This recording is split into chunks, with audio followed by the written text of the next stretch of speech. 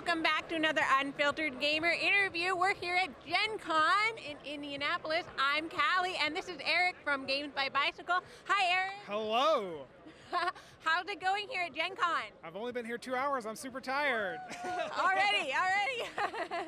Well, so I heard you're the game designer of Tattoo Stories.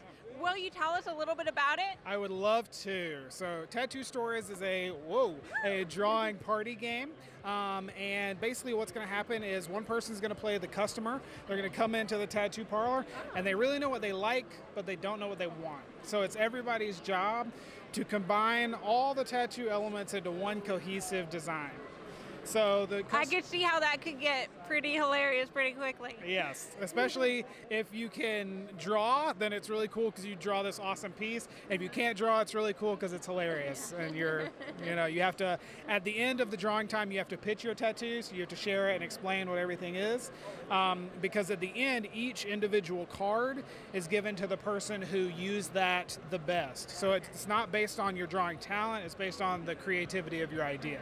So how you incorporate Santa and a snake together. Exactly. So this was a Britney Spears style Santa snake.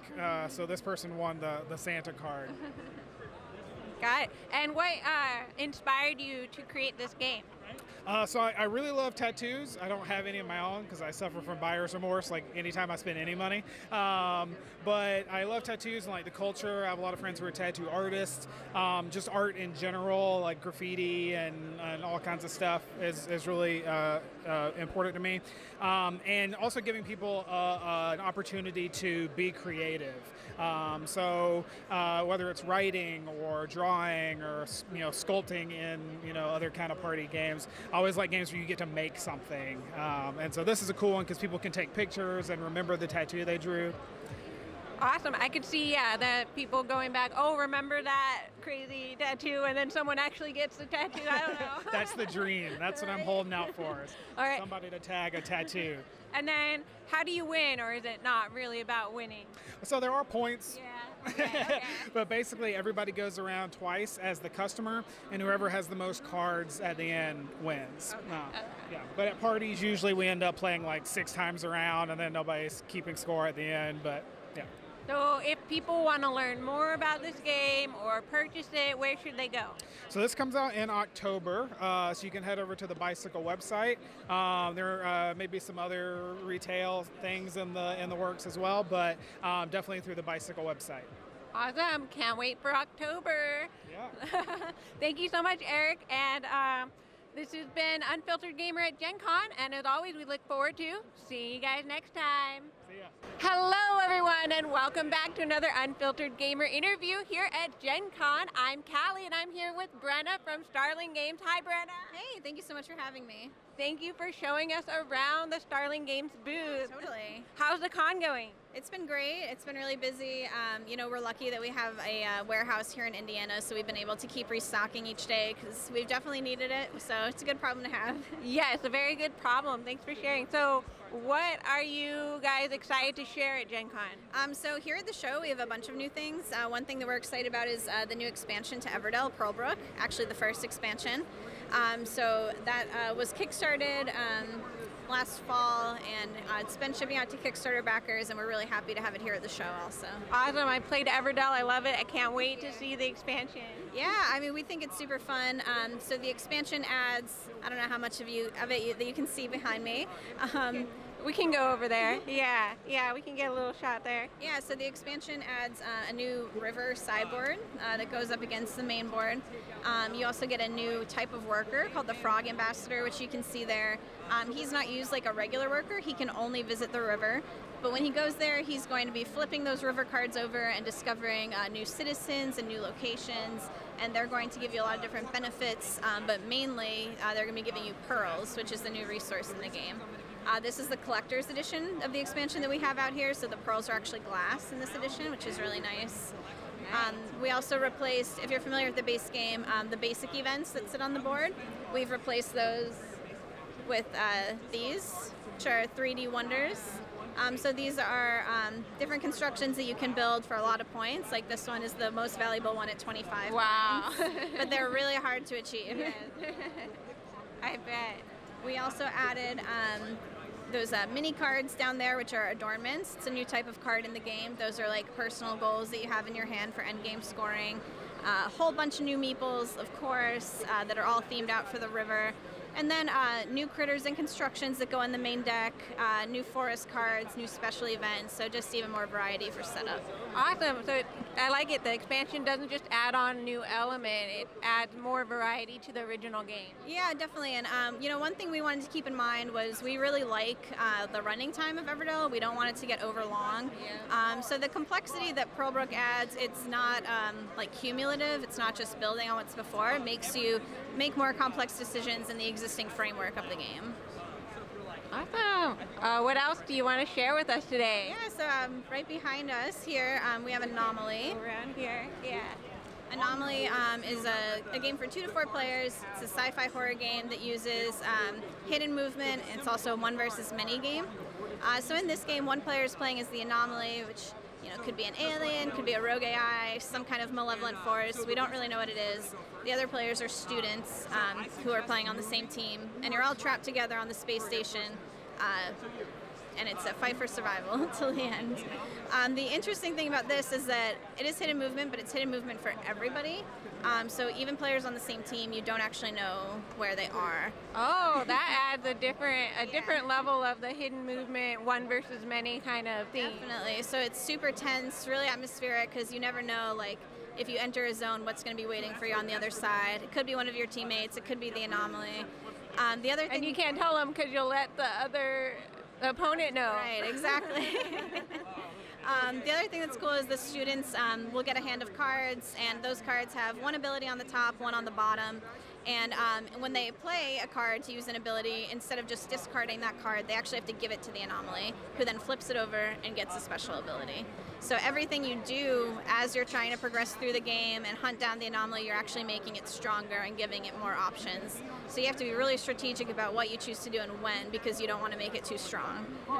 Wow, I really like how the actual hidden movement element is a board that's hidden behind your player space. That's kind of unique as well, rather than writing things out or something. Yeah, definitely. And there are tracking cards that the students will use that will help kind of narrow down where they could be, but it usually won't give you enough information to pinpoint exactly. The way the board is laid out, like mathematically, it could usually be like one of 4 zones that you could be in. So a little bit of information, but not really enough. Awesome. So if people want to know about Everdell, the expansion, or Anomaly, where should they go to find out more? Yeah, so they can visit us online at starling.games, on Facebook at Play Starling Games, or Twitter just at Starling Games. Awesome. Is there anything else you want to share out? Yeah, we'll have a few new things coming up. We actually recently wrapped development on 2 new Everdell expansions, so we are super excited about that. So look for those on Kickstarter probably in the fall. Yeah. Well, thank you so much, Brenna. It's been awesome here at Starling's game booth at Gencon. This is Callie from Unfiltered Gamer, and we'll see you guys next time. Hello, everyone, and welcome back to another Unfiltered Gamer interview here at Gencon. I'm Callie, and today I'm here with Allie Lloyd from Goliath Games. Hi, Allie. Hi, how are you doing? Good. So I see you guys have a lot of games to share here at Gencon. How's it going? It's been great. We're at day 2, still going strong. We've got a lot of new adult party games, some Harry Potter stuff, and some sports stacking, as you can see behind us here. So it's been a really great show so far. Awesome. So I see you have a friend here to show us about sports stacking. So who is he and what's it all about? This is Drew Dixon, our champion from Team USA. And Drew, do you want to tell us a little bit about what that entails? Yeah. So you have 12 specially designed cups. They're called speed stacks. Goliath is actually going to be starting the mass production of these to be sold in stores such as Walmart and Target. This is a game where you race your friends. It's about speed and time, and I've been fortunate enough to be able to travel the country and the world competing for Team USA. That's really cool. Maybe show us how it's done. Whoa, okay.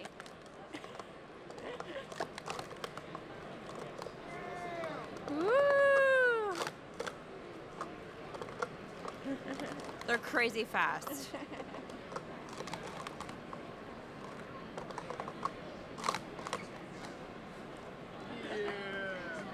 Thank you for sharing.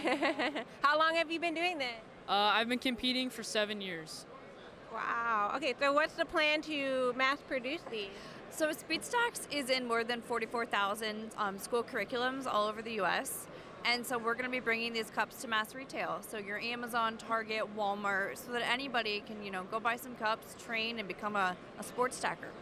Awesome. And then what's with the table? What's unique about that? So these are the tables that we brought to the event, but I mean, Drew, I think you have more specifics about your tournament tables. So a tournament table is just, a normal 8-foot table that's 30 inches tall and is wood or plastic. These are just tables that they made to sell just to make it easier for demonstrations and events like these, because you've got your timer and everything on the table. Oh, awesome. It's got a timer there so you can get better and practice over time. Cool. Anything else you want to say?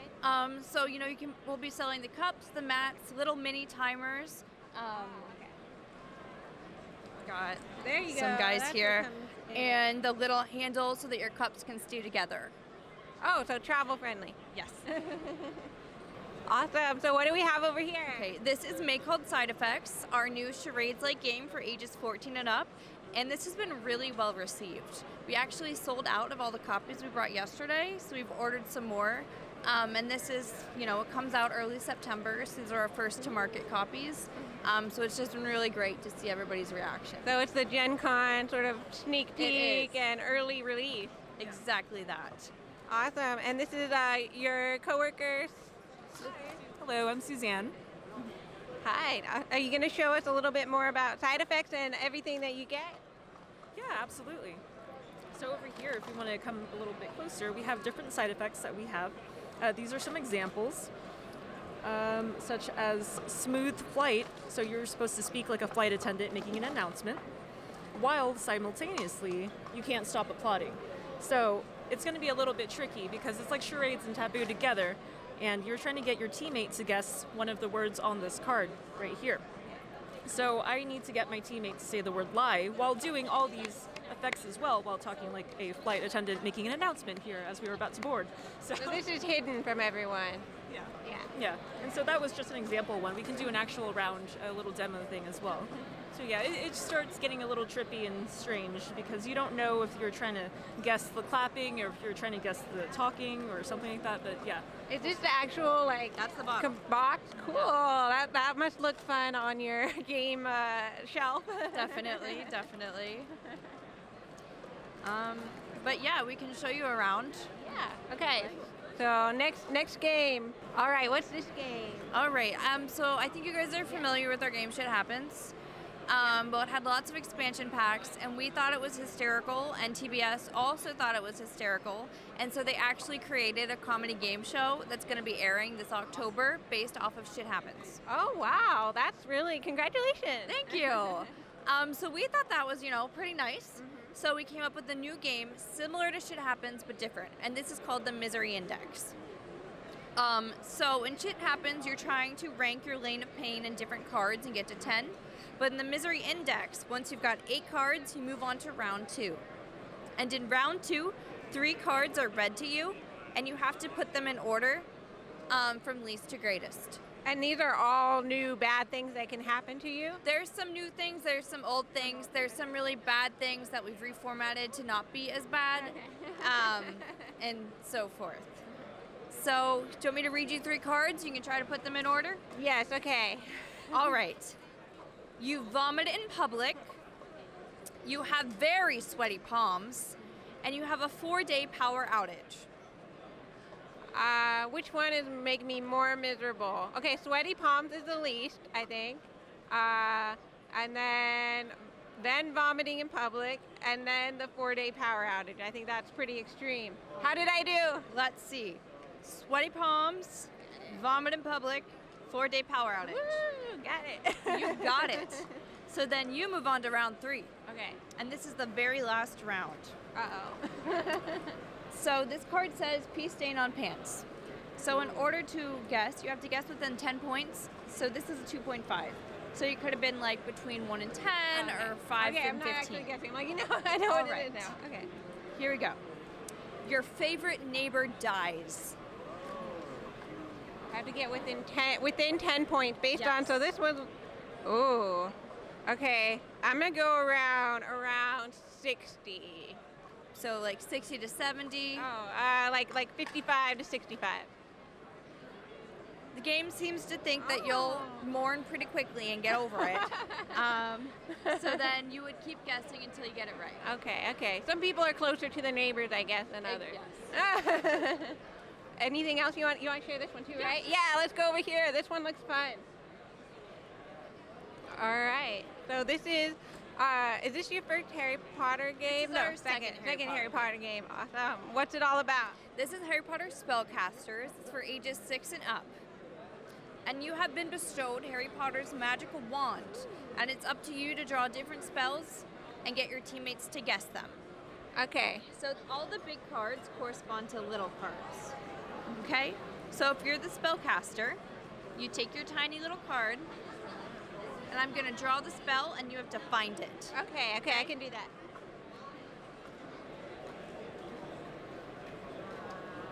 Okay, it looked like Reducto. You'd be correct. Good work. So then you get to keep that card, and then you'd become the spellcaster and keep casting magical spells. Okay. I can see this. What age range is this? 6 and up. Yeah, so I can see this for younger kids who are really into Harry Potter, and it's good sort of spatial reasoning. Yes. Definitely good for young families, and all, it's Harry. Awesome. Thank you for sharing. Are we going more? Or is that it? Okay. A new collectible figure that is pretty neat. He's on the other side. So what's this all about? These are our new, this is something brand new for us. We've got our family games, we've got our preschool games, we've got some adult games, but these are collectible statues. And so we've got to have the DC license. Nice. And so essentially they come completely naked with the peg pack and the template. So then you can build Robin, you can build Batman, you can build the Joker. Oh, so you choose which one you want to build. Okay. So like here we've got the Joker and different characters. And so say I have Robin and I really want Wonder Woman. I can go buy a Wonder Woman peg pack and build her. Okay. So you can switch it out when you want a new character. Exactly. And where are these available? They are going to be available at the start of September as well for $25. And they're going to be at your Walmart, your Target, your Amazon. Awesome. Well, thank you so much for sharing all of the cool games you have out. A lot coming out. That's a lot of games. It is. It's a lot. We're really excited. Awesome. Anything else you want to share with our people who... Oh, we want to share how these come out. Can you do that? So they come right on out. Okay. And it's a little bit easier without any nails. So then they go back in, and I would say this probably takes about 30 to 40 minutes to build it all together. Okay. Yep. Okay. And then these are different colors? Yes, so there's black pegs, there's tan pegs, white, and so forth. And you can either make, like this guy is stuck at one color, but they also, they rotate through the different colors too. And so they're a really nice desk ornament or, a gift for superhero fans all over.